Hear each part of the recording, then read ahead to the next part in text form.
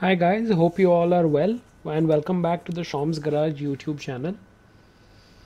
In the last video we had seen the setup and installation of my air compressor and my air system, in which I had shown you my filter regulator unit and the plumbing that I have done for the air fittings.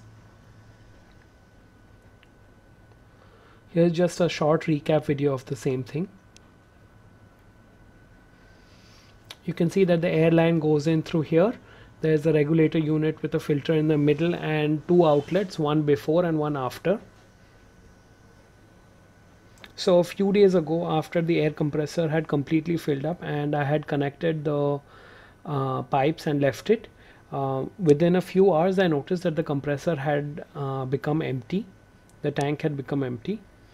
When I checked further, I realized that there are a few leaks at the junctions over here.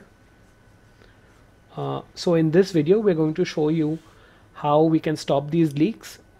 Prior to fitting these brass and steel fittings, I had used Teflon tape or PTFE tape, that is what it is referred to technically, to seal the threads before tightening them.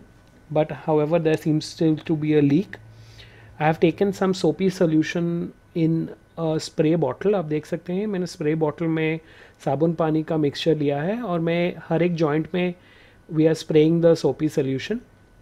So spray the soapy solution liberally over the entire joints, and as you can see quickly that there are bubbles forming at the T junction and at the inlet pipe. So as you can see here where my fingers are pointing, you can see bubbles forming quite rapidly. So that means there is a leak present here. The soapy solution helps us in easily identifying leaks in an compressed air system.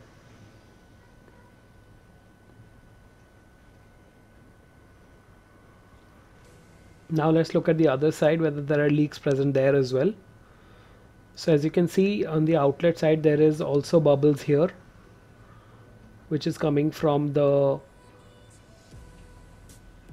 double nipple adapter that I have used, that is the 1/4 inch NPT double nipple.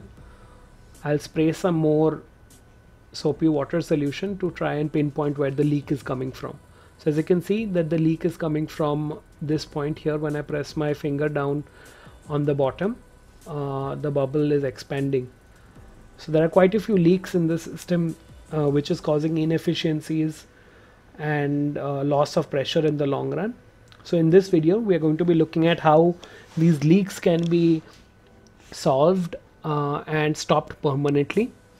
As I mentioned to you guys earlier, we had used Teflon tape on all the parts. However, in this video we'll be using Loctite 542, which is a thread sealing compound, and it is much better suited for high pressure applications and for sealing threads, especially in hydraulic or pneumatic air systems. So the first thing you need to do is obviously take out the entire filter regulator unit and all the fittings. For the purpose of this project, we will need a few wrenches, an adjustable wrench, and of course your thread sealing compound, and the one that I'm using in this video is Loctite 542. The first thing that you need to do is obviously disassemble the entire unit that you have. So that means take apart all the joints and all the fittings. Let's just fast forward the video while that happens.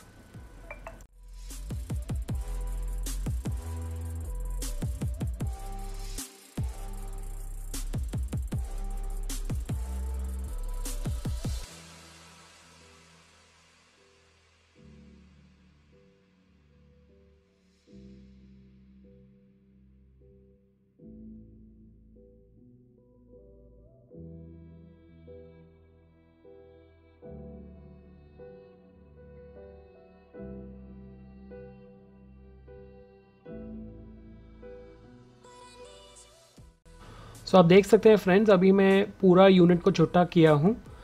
इसमें से निकला है filter dryer unit, filter regulator unit, 2 ball valve, काफ़ी सारे double nipple, एक T, काफ़ी सारे union और प्रेशर गेज.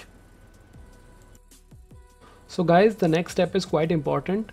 हमें नेक्स्ट स्टेप में पुराने टेफ्लॉन टेप को अच्छी तरह से हर एक पीस से निकालना है. Cleanliness is very important, guys. We have to ensure to remove the entire old Teflon tape that is there on all the fittings. So let me just fast forward through that while I remove and clean them.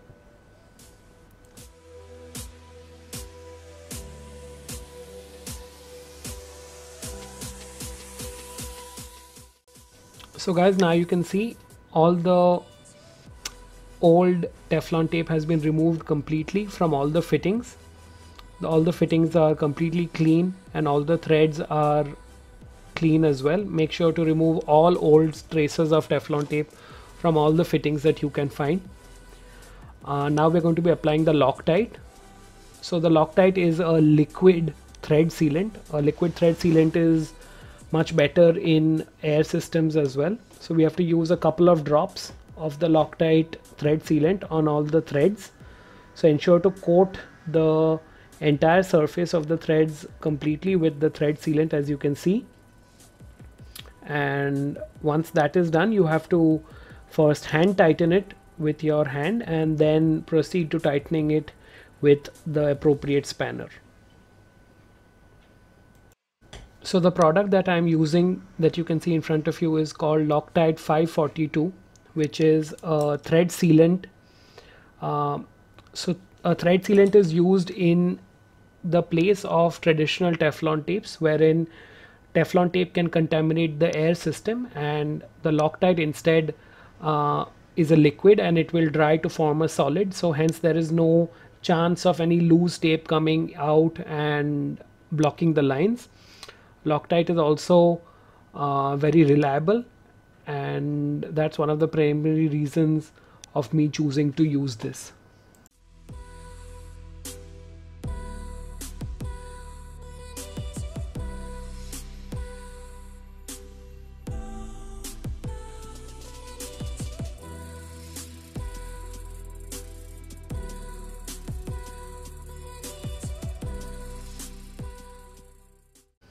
So in the manner that you see in front of you, we must assemble all the brass and steel parts with Loctite.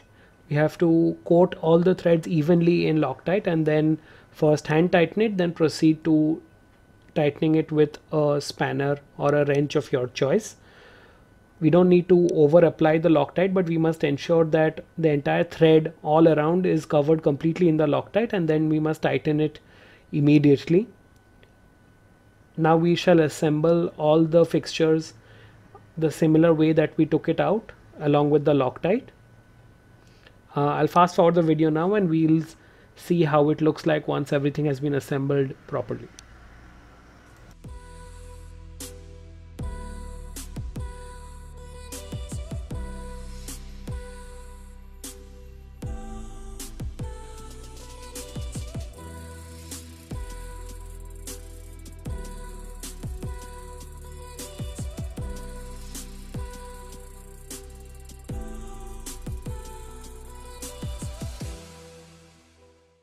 So guys, now you can see the completed and assembled filter regulator unit in front of you. Now let's go install it and check out the response. So I'll also like to talk about Loctite 542, which I have installed in this video. I know I touched upon it briefly, but I don't think that was enough. So Loctite 542 is designed for locking and sealing of metal pipes and fittings, as well as other cylindrical metal assemblies. The product cures when confined in the absence of air in between sort of loose fitting metal surfaces and prevents loosening and leakage due to shock or vibration.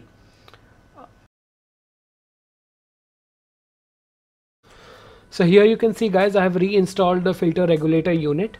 I have changed the orientation of the pipe slightly and the system is already pressurized. I have connected the 8mm PU tubing to the compressor, and you can see that the compressor already has quite a bit of air pressure in it and the system is already pressurized. Here I'm opening the outlet pipe to just show you guys that the system is pressurized and I'm not just saying it for the heck of it. And now let's go back and hit it with our soap water solution and check out if there are any leaks. So here I'm back again with the soap water solution. I'm spraying it liberally on the fittings and on the joints, and as you can see, guys, I had let the joints cure for about an hour or so, and I'm spraying it with soap water after an hour, and even with a fully pressurized system there is no leak anywhere whatsoever. Even in the parts that were leaking significantly last time, because of the Loctite there is absolutely no leakage. So this is a very great product and it has the thumbs up from me. So hope you guys liked my video, and do let me know in the comments if you have any questions, and thanks for watching guys.